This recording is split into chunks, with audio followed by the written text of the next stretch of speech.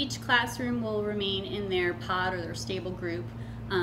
Part of our task force, we had a 15-member task force that worked on creating this plan, and one of the subcommittees was like a measuring committee, a space committee as I called them, and they went into all the classrooms and measured out and figured out how many students could be spaced out. Our largest classes, we have 23 students, so with that classroom they went in and ensured that we could do the spacing, and our plan speaks to the fact that we'll have 3 to 6 feet between all desks within the classrooms. All the classrooms will just be one class at a time in the hallway, and it is one-way traffic.